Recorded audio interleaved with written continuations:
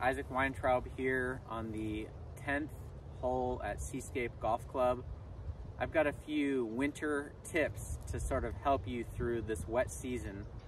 Number one thing, these videos are not intended for me to go out and find new students. They're intended for you, my current students, those of you that have taken lessons from me, to just sort of continue to talk about the things that we've already talked about.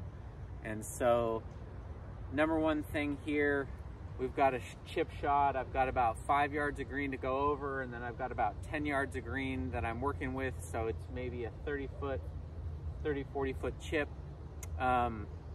In the winter, because the ground conditions are soft, I would use less loft. That means that I try to chip fewer times with my wedges, like my lob wedge and my sand wedge, and I've got a 9-iron here. The reason for that is that the less loft a club has, the more bounce it has, and the more likely it is to not dig. And as we all know, having a chip shot dig in the winter doesn't really lead to very good results. So number one thing here for the winter, really simple, use a 9-iron and 8-iron when possible, and try to avoid chipping off of the fairway with your sand wedge and lob wedge.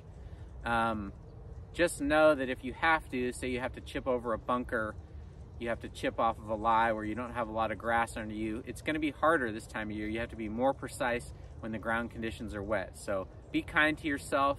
If your chipping sort of goes through a bit of woes in the winter, everybody goes through it. If you can, use a 9-iron instead of a sand wedge to chip with, and see what happens. Let me know in the comments what you noticed, and we'll see you at the course.